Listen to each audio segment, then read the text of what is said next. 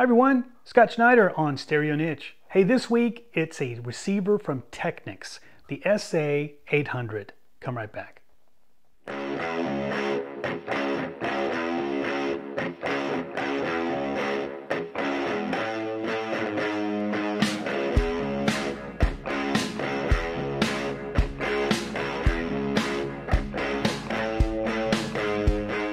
Alright, so let's talk about this particular series from Technics. So this is the X00 series. So it started with the SA-200 at 25 watts and went all the way up to the biggest, most powerful receiver ever made, the SA-1000 at a whopping 330 watts. So this particular series was made in 78 and 79, right at the end of the 1970s. And had a similar design aesthetic to the prior lines, but this was the very peak of the watt wars, if you will. The SA-1000 retailed for $1,700. Quite a lot of money back then. I'm pretty sure you could probably buy a low-end car for around $2,100. So that was a significant amount. Of course, it was the most powerful receiver ever made. So I guess some folks were willing to fork out almost a car's worth of money, which is why they're pretty rare. They're tough to find. You don't find a SA-1000 very often, probably one of the most rare of the monster receivers. So this one is the SA-800. It actually is the model just before the 1000, but it dropped all the way in power down to 125 watts. So significant reduction, but also a significant reduction in price. So these retailed, I think, for $800, around that price range. Quite a lot lower than the SA-1000, of course. Now they had some cool features. The front, they look very Technics, to me. You can distinguish a Technics receiver pretty quickly.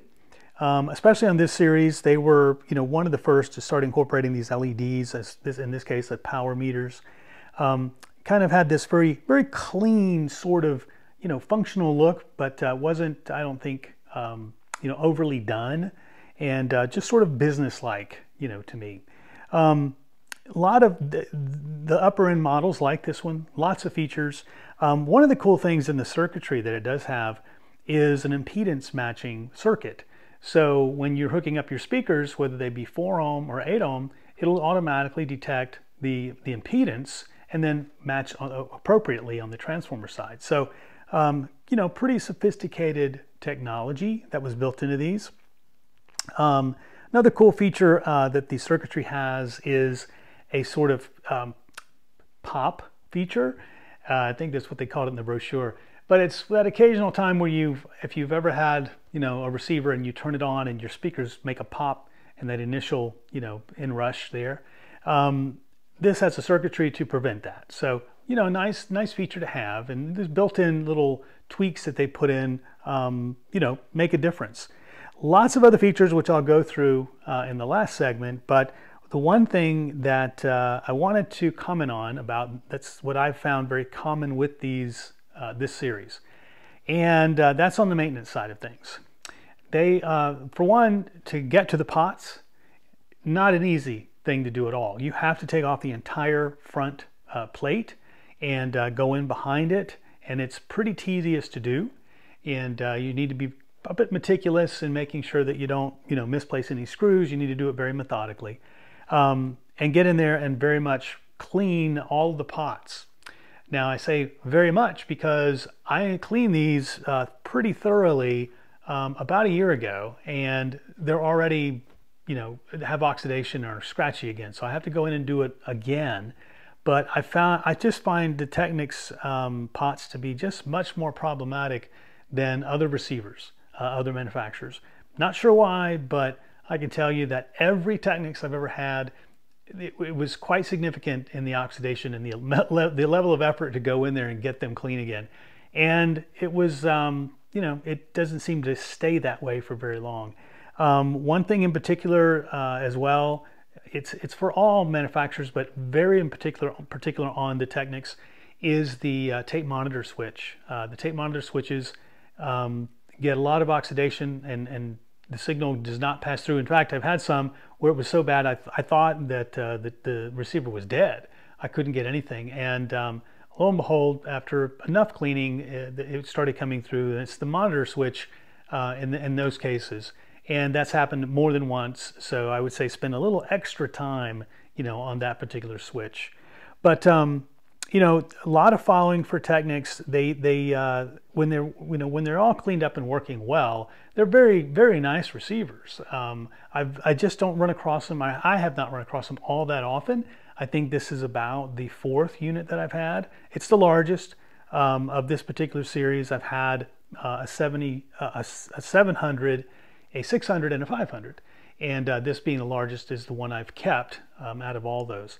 Now, it also is in pretty good shape. The other ones, although the 600 was in nice shape, the other ones had a little bit of cosmetic issues, so I ended up passing them on.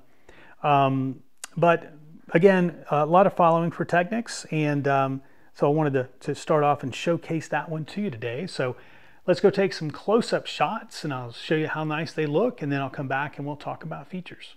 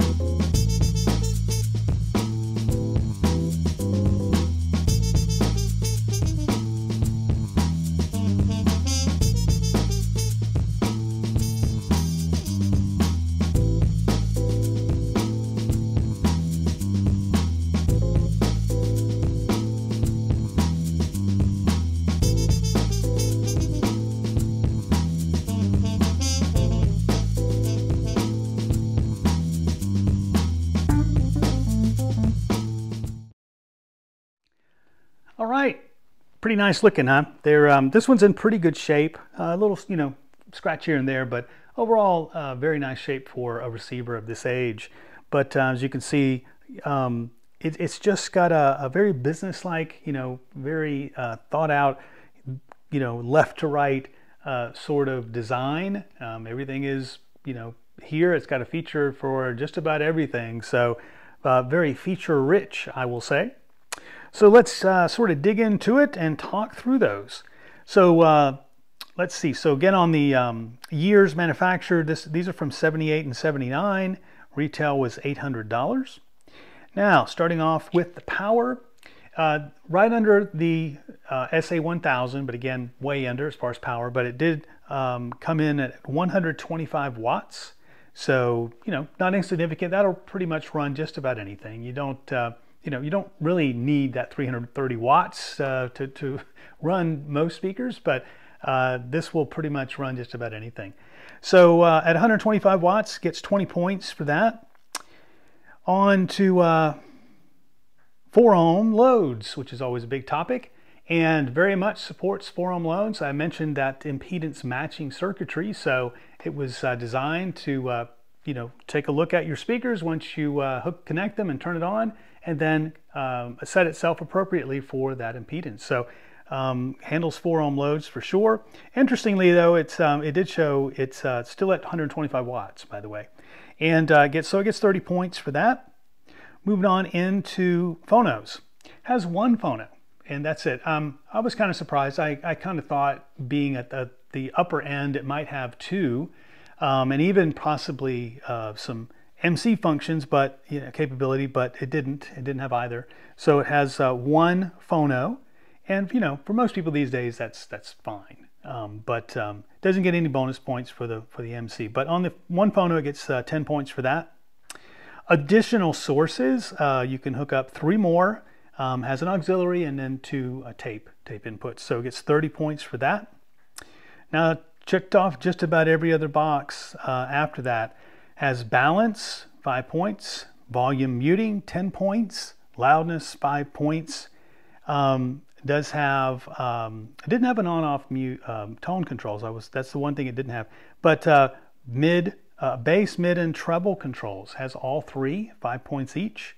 And high-low filters has that, 10 points. Then on into sort of the bonus features, has all of them. Has power meters. Now that's the one cool thing that differentiated them at the time, were the LED type of meters. So, you know, little departure, set them apart from other manufacturers, or most manufacturers, from this particular time frame. They became a lot more popular in the 80s. So it has meters, has pre-out and amp in connectivity, so 20 points for that. And a wood cabinet. Now, it's not actually a real wood, I don't think. I think it's actually more of a vinyl veneer, but still a wood cabinet nonetheless. So it gets 20 points for that. And then AC connections on the back, has 1 switched, 1 unswitched, so 10 and 5 points each. And then lastly, number of speaker connections. It handles 2 sets. So you can have a in-room and remote set, as they like to call it on the Switch. And so for 20 points in total. So when you add everything up, it comes to 230 points.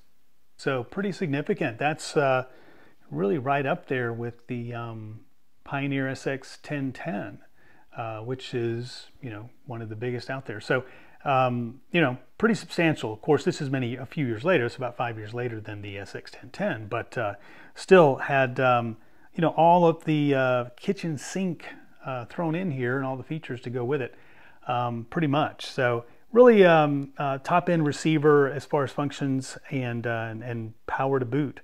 So you know, good stuff. Let me know, you know, what you guys, as I said, I haven't had that many of these, but let me know what you guys experience, you know, with them.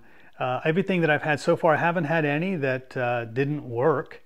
As far as I can recall, none of them needed any fixing. I think everything came to life and was working with just cleaning the controls, and so far so good.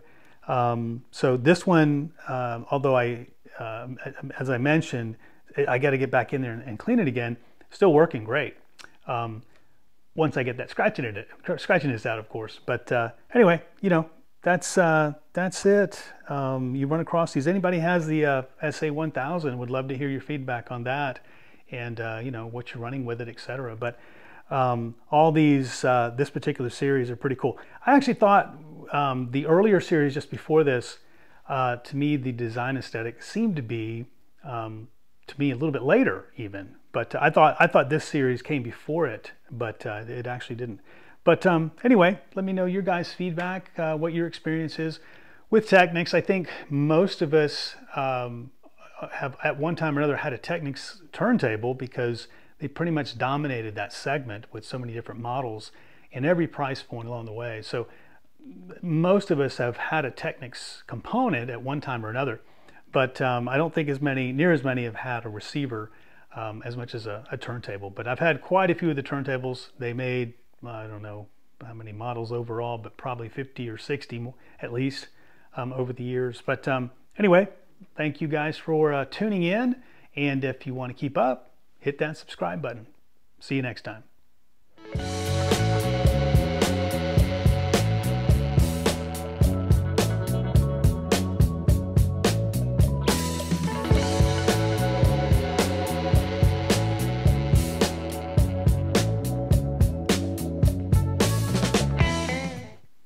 So when you add everything up, it comes to 230 points.